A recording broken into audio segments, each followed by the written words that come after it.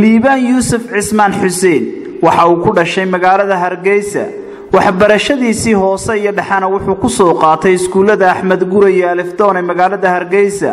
waxbarashadiisii sare 2005 waxa uu ka baxay dugsiga sare ee Faarax Omar isagoo ku biiray jaamacadda qaranka ee Hargeysa kana diyaariyay cilmiga dhaqaalaha wixii intaasi ka dambeeyay waxa uu bilaabay inuu ku shaqeeyo cilmiga uu soo bartay waxaanu noqday baraka hawlgala dugsiyada dawliga iyo kuwa gaarka loo leeyahayba kadib waxa uu ka mid noqday shaqaalaha hanti dhawrka guud ee qaranka Somaliland waxaanu muddo 3 sano ka shaqeynayay xafiiska hanti dhawrka guud ee qaranka isagoo joogay qaybta xisaabaadka markii dambana waxa loo dalacsiiyay baarayaasha xafiiska hanti dhawrka guud 2010 waxa uu bilaabay inuu ka mid noqdo maamulkii ugu horeeyay shirkadda Coca-Cola isagoo ka soo qabtay xilal kala duwan intaasi wixii ka dambeeyay liibaan yuusuf waxa uu socdaalay wadanka Qatar oo hawlo shaqo u tagay muddo ayaanu ka shaqeynayay wadankaasi Qatar waxaanu dalka liibaan dib ugu soo laabtay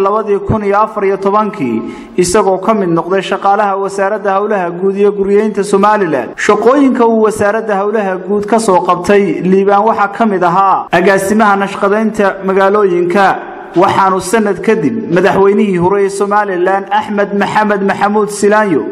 u magacaabay wasiirku xigeenka wasarada hawlaha guud iyo guryeynta Somaliland isagoo muddo sanad xilkaasi hayay liibaan yuusuf cismaan waxa uu hadda ka mid noqday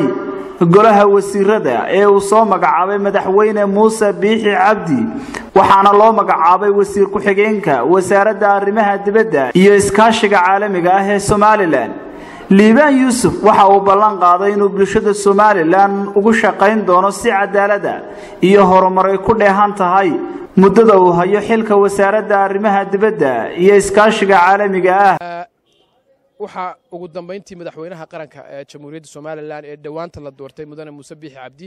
uu igu soo daray golihiisa cusub ee uu magacaabay oo aan noqday